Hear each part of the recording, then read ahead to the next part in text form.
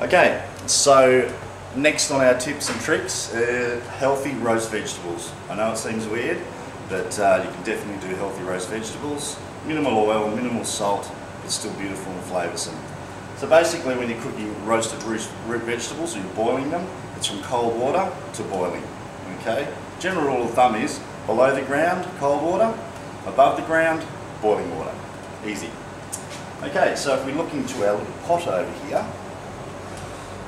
I've got quite a selection of vegetables in there. We've got some Dutch carrots, some parsnip, some sweet potato, some Kennebec potato. I've thrown a heap of herbs in there. Herbs is a great way of getting flavour into food without being bad for you.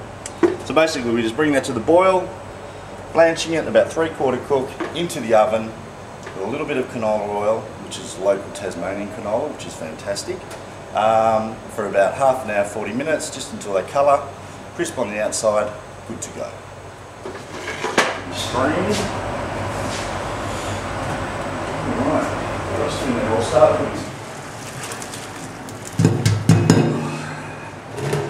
Nice job, Paul. You can take a shot.